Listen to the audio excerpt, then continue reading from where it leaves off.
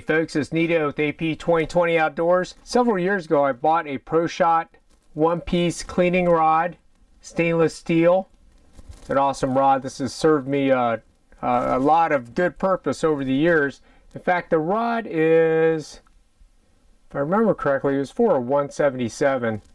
Yes, it is 0.156. So it can clean a 177 caliber rifle or barrel. So then I got on Black Herron's website, blackherron.com. I'll put a link in the video description below. And Pro Shot actually comes out with a pretty nice gun cleaning kit. Same stainless steel rods, except this one breaks down. So the advantage obviously of breaking down is that now you don't have to worry about transporting this one-piece rod and, more importantly, not getting it bent. Now there's some guys that say, hey, you know, I would never use a breakdown rod or one that screws together, but I can promise you that the joints on this rod are very tight and clean. We'll go ahead and put it together. Once again, the Pro Shot cleaning system. This rides on bearings, is just extremely smooth. The big advantage there is as you're cleaning, you're running a brush or a patch down the barrel. You're not fighting the lands and grooves in the rifling. I'm just kind of curious. I'm going to see what the length of this rod is.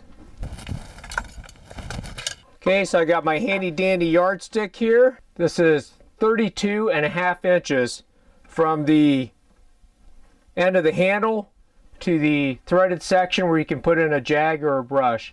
Plenty long enough to clean even 30-inch bench rest rifles or even precision long-range rifles. Just to check too, this is the 25 cal 6.5 millimeter or 264 rod. I'll just carefully measure it. This measures 0.203, so plenty of clearance. So what else comes with this kit? You get the Pro Shot Products one-step CLP, gun cleaner, lubricant, and protectant, no doubt. Then you get a nice nylon brush, good for ARs, 15s, and 10s. Oh, look at this. Also comes with a muzzle protector. If you don't have the advantage of cleaning from the breech end, like let's say a lever action or a pump, comes with a typical patch through the slot. And the one I like is the jag. Oh, that's pretty nice. Also has a this is kind of like a fiber optic bore light, so you can examine your rifle, the rifling. And then it comes with a brush and a bore mop. So let's go ahead and I've got my AR-10. It also comes with a little Pro Shot Pro Gold lubricant for after you clean the rifle. It also comes with a nice, I don't know if this is a chamois style silicone cloth. Okay. Directions: wipe on to remove dust and fingerprints, leaves a protective film. So it does have some kind of protectant impregnated in the cloth itself. So let's go ahead and start cleaning my rifle. Got a setup going here. I'm going to try the one-step CLP. So I'm going to screw on the jag. Tell you what, you can't beat the quality on these Pro Shot rods. I mean, even, I don't know if you're going to be able to see the sections, but the sections are just perfect. You can hardly feel them. And this rod, from my understanding, is hardened, so it will not pick up any debris. Because, you know, that's one thing a lot of guys say with the sectioned rods, you run the risk of picking up debris and damaging your barrel, which I don't see that happening. So let me get my patches started here. A little dab in there. And we'll start it down the chamber here. That's a nice fit. Oh yeah. So as you can see, there is some fouling on the patch.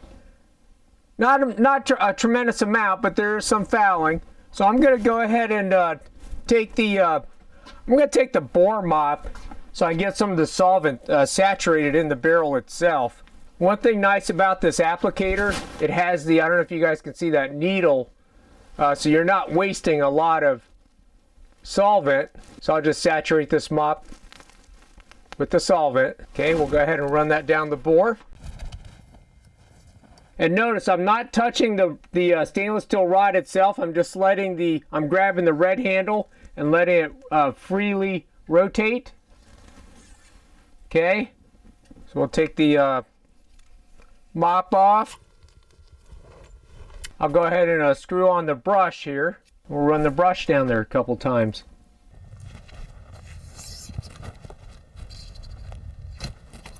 Now, this is where the rotating rod on the handle has the advantage, because you're not fighting the rifling. The bristles are actually rotating freely. All right, we'll let that solvent soak in a little bit. Remove the brush. We're gonna get the jag back on there. We'll go ahead and start running some patches through the barrel. So you could see,